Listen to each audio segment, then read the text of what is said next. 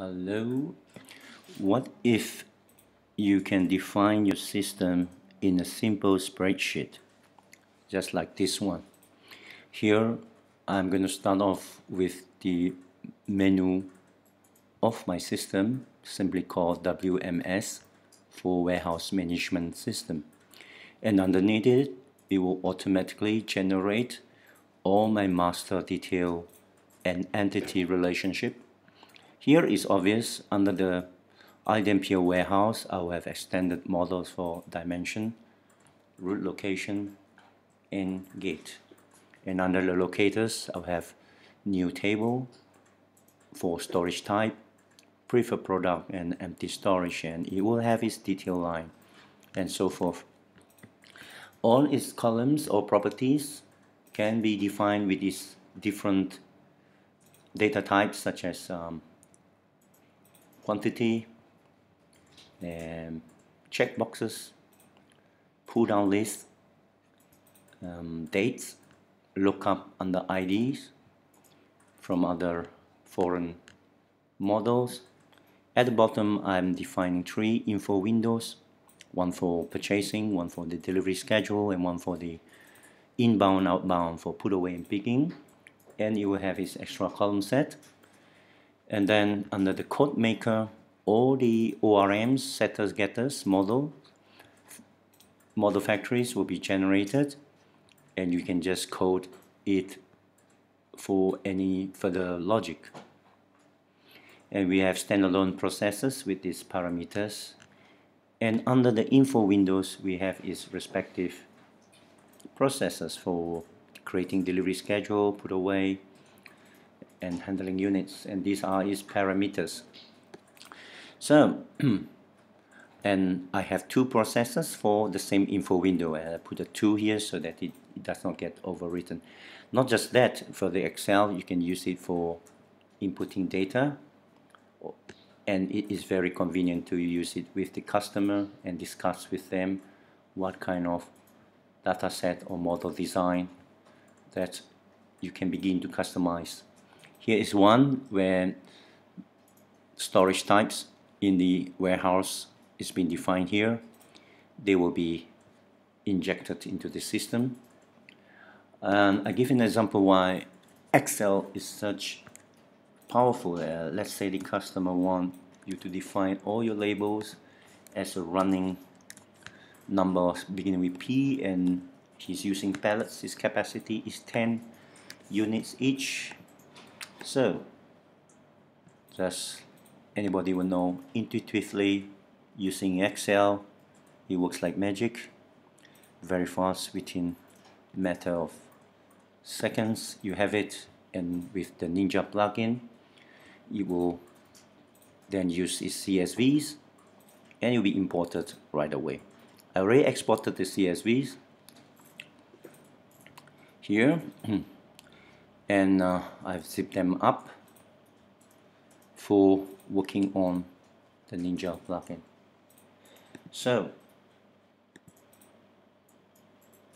first we zip up the core, which is the header, model, and code, and then the data is that gate, type, and handling for the mass data.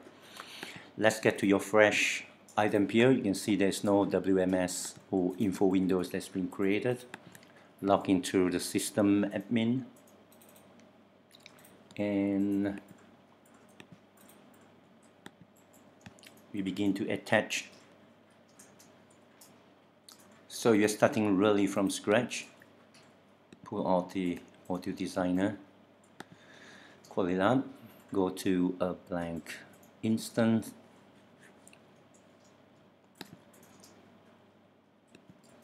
attach the definition for all the models under WMS Ninja.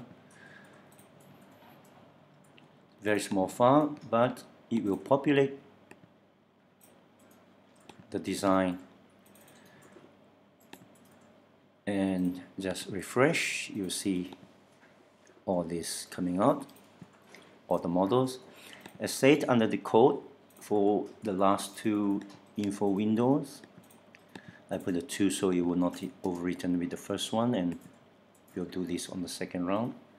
First, let's let it do its magic. You will see under the prompt the whole model that is being generated, the metadata, the application dictionary, windows, menus, table field columns, properties, synchronized with the database, lookup, foreign IDs, everything been sorted out by the code automatically. And finally, program stubs will be created under your plugin. So you have to define your plugin exactly, the location here, and the code will, as you see here, is generated, and when you open up your plugin, is all there, right? And you create a stub for you, but you then have to put in your logic, and I've done that. Let me save that, and I'm going to show you how I generate locators. I've done the logic too.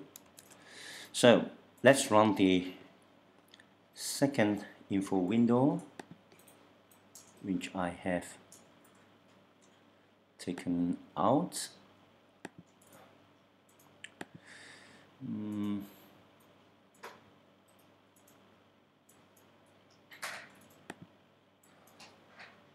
With this here, and let's do it again. Okay, both should be in, and I got one final thing to do, which is the process for create a delivery schedule. I want to make sure that it has a time data type on the date promise. These are little snacks you do, but you can see there's not much else to do, and everything has been properly defined. So date time is there. Now let me change into my client admin, and remember we have the data to import, so let's wait for it to come up. Module designer again, you see that the info windows are being generated here, and if you were to call out the warehouse, you will see that those sub tables are being created.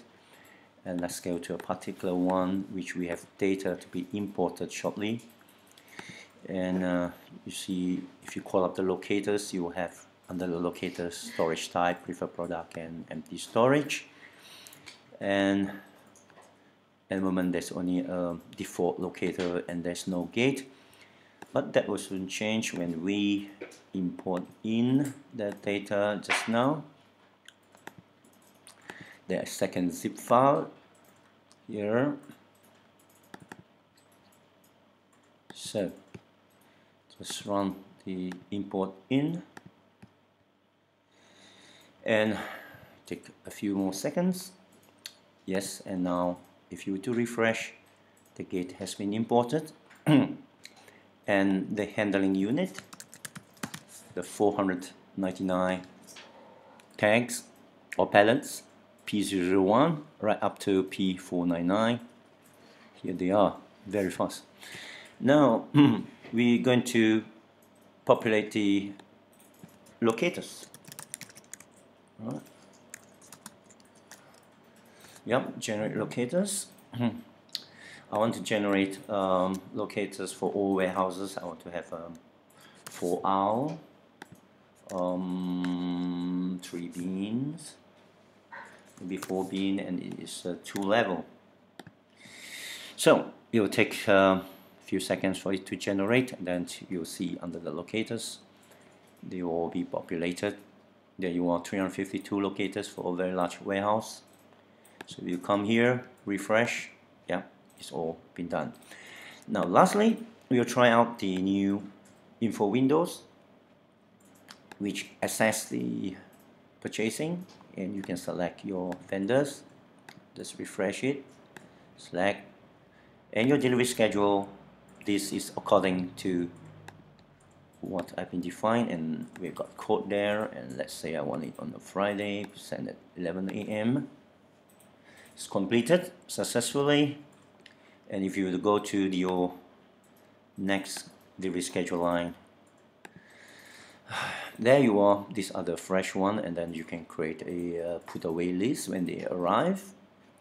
And let's look at that window, the last one that has two processors. Here they are.